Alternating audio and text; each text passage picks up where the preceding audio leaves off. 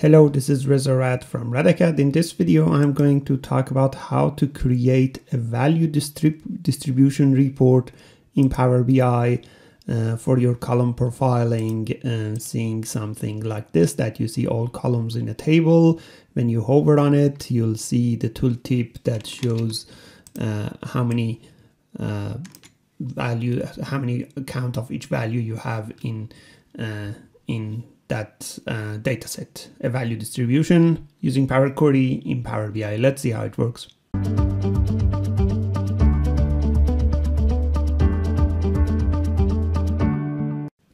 To understand how this works, let's first look at what is the profiling. In Power BI, you can go to transform data, which will get you to Power Query Editor.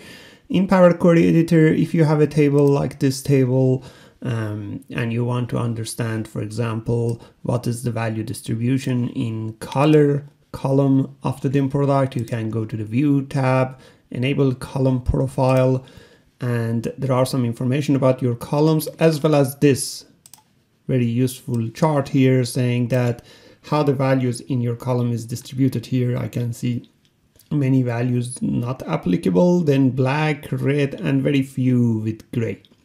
So if we want to have something like this as a Power BI developer or Power Query developer, we can easily use this. However, sometimes it's helpful for your users to have this kind of information. They can see the value distribution, they understand the quality of the data, and they might be able to go and fix something in the data source itself.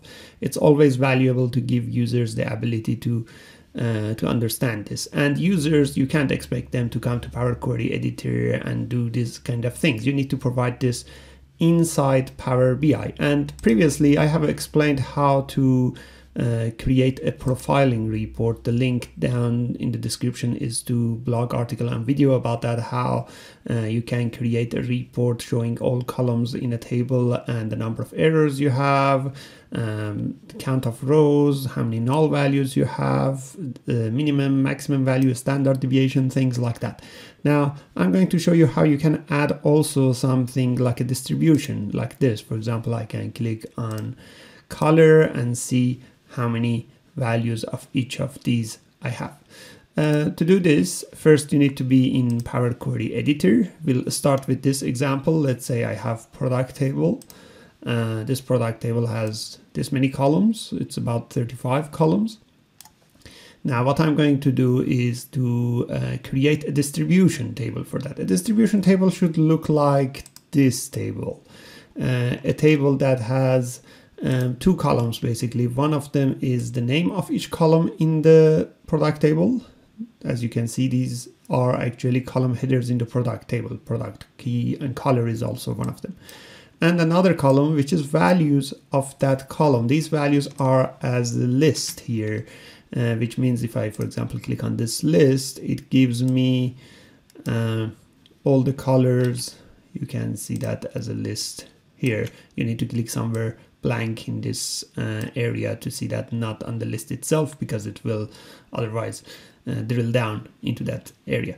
Okay, now I'm going to show you how we can achieve something like that. The first thing, of course, is to create a new blank query. When you create a new blank query, you can write a script like this. This formula will give you a list. This curly brackets at the beginning and end means that we are creating a list. Our list starts with this number, 0 is the starting number. These two dots means start this until, and this part is actually until what? So we are saying that table.column count, very useful function giving us the count of columns in the table, -1. The reason for that is that we want to use this as an index for each of the list items, and in Power Query index always start from 0. That is why I didn't start from 1, and that is why I said a -1 at the end, because the last item in the list, if we have 35 columns, would be 34. So that is why I said -1. If you are interested in learning about how to generate lists or how to navigate in list and things like that, I have another blog article and video about that. Link to that is down in the description below as well. This will give me a list like this. So as soon as you write that script, and all of these formulas are in the link in the description below as well, it gives you a list for the number of columns you have. For example, I have 35 columns. It's a list of 35 items. However, the list starts from 0, ends at 34. Now, what I'm going to do is to convert it to a table and add columns to that. One column would be the name of column headers, another would be the values of that. To do that, first you have to go to List Tools, transform it to a table. Once you convert it to a table, it would look like very much the same. The only difference is that now it is a column, and another difference is that now you can add columns. All of these transformations are now available to you. So what I can do is I can go to Add Column and add a custom column. I'm going to add the header of each column, the name of column headers in each row. For that, I'll add a custom column. The custom column that I add is as this, and not a really complicated formula, and it is using this very useful function called table.columnNames. Table.columnNames gets the table name, gets the table itself as an input. So I'm saying that from dim product, give me all the column names. This will create a list of column names. 35 items would be in that list. Then I use this part, which is saying that from that list, give me this index, column 1. Column 1 is that index we created 0 to 34. For example, when I say table.columnNames dim product 0, that would be the name of first column. When I say table.columnNames dim product 1, that would be name of column 2, and all the way to the last column. And I call this column name. This will create something like this.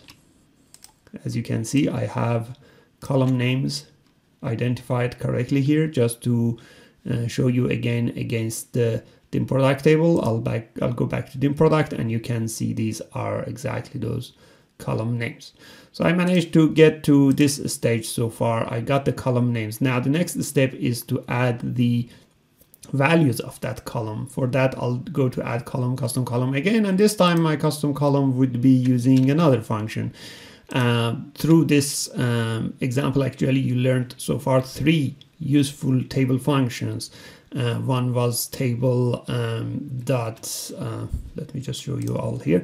One was table dot column count, giving you the count of columns. Another was table dot column names, giving you the list of column names. And this one, which is even more useful than any of all of those, is table.toColumns. Table.toColumns will convert the content of each column to a list.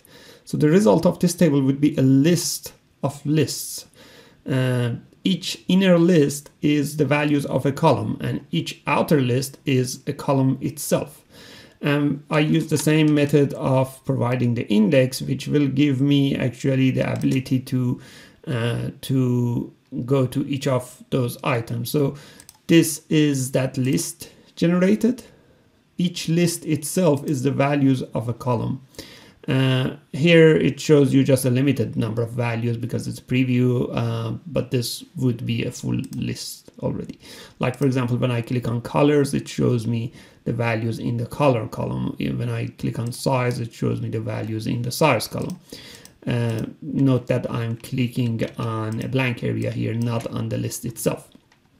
So this will generate that for me, and the function for that is table.toColumns. Now that I have this, the last few steps is simple. First, I'll remove this column. I don't need that. Then I'll expand this one because I have to have all values in one column so that I can get their distribution, their grouped by values. So I'll expand this into new rows. That will give me a table with all columns and all values. Something like actually like unpivoted style of a table, if we had something possible. So it gives me something like that. Now all I need to do is I want the column distribution, the column value distribution, which means I need to group this data set by these two, by column name, which is actually the column header, and the column value, which is the value in that column. I can group it by these two. When I group it, my group by configuration would be based on these two elements. I'm grouping them. And the default operation of group by is it gives you the count of rows, and that is what we are after anyway. So it gives me the count of rows, and here is the count of rows. So this distribution table is ready. One thing to notice is that this may take quite a lot of time if you have a huge table. So I strongly recommend you to reduce the number of rows, reduce the number of columns to whatever is important for you to do data profiling and value distribution. Otherwise, this might take quite a while. After doing that, then I can close and apply, load this into Power BI. And then what I've done here is just to create a simple report page. I created the page. I used column values as the axis of chart, count as the values of that.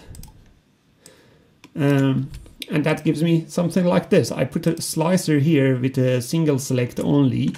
And I used column values for the slicer itself. So as a result, I can click on a column like color. I'll see the values in that column and how many of each is. For example, we just have 4 records with white color, 1 record with gray color, something quite useful to understand for your users because it would show them the quality of your data. So users can easily go and select any of these and get distribution information. You can also create a tooltip page report. I've explained about that in another video, how to create report tooltip page and things like that. You can create that, pass the column name, and then in your profiling report, if you have done my other examples of creating profiling report, as a result, then when you go to a row here, the tooltip will show you the distribution of values in there. So quite helpful method for your users to understand your data better. Now, a few last thing to mention here: data profiling or column distribution or exception report. All of these are essentials. They are not luxury items. Consider these to be added in most of your reports. Another thing is that these can be very slow, especially if your tables are big. Make sure you reduce the number of columns or rows to focus only on that part that needs more attention. Check out my other blog and videos about how to create exception reporting when error happens, because if error happens, you might get unwanted behavior in your distribution table. And then the last thing is that this method I showed you is doing it only for one table. If you want to apply this for another table, what to do? I'm going to create another video after this as a next part of this series, and that would provide you with a function. You can call that function for any of the tables that you want and then get the distribution result out of it. I hope this helps you in your Power BI reporting. If you like this video, go ahead and subscribe into our YouTube channel. We have weekly videos on Power BI and AI.